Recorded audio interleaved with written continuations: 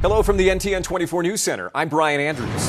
Cuban soldiers helping clean up after Hurricane Sandy. The storm making a mess in Santiago de Cuba, knocking down trees and power lines.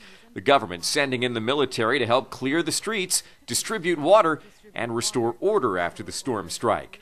Residents are also trying to fix their homes and recover their livelihoods. Everyone here is a fisherman, and what we're doing is looking for things to see what little things we can recuperate from so much that has been lost. And really, recuperating the things that were lost is going to be very difficult. Hurricane Sandy has claimed 41 lives in the Caribbean, including 11 in Cuba. Now the storm is taking aim at the U.S. and the Jersey Shore as it merges with the Arctic jet stream. It's predicted to become one of the worst storms seen in the Northeast in decades.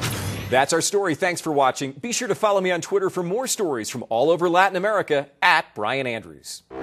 This has been a presentation of the NTN 24 News Team in Bogota, Colombia.